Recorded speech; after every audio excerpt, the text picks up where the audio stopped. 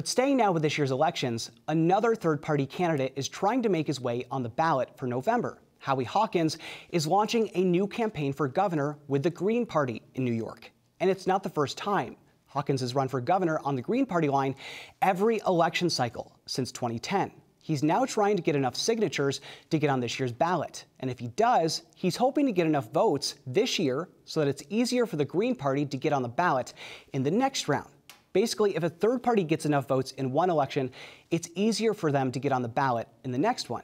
And Hawkins says that's possible this year. I think we have a different dynamic this year. We have a centrist corporate Democrat and a far-right Republican in all likelihood, which leaves a lot of space on the political left. And we hope to appeal to those people and get what will probably be at least 150,000 votes to secure a ballot line. But we think that's our path.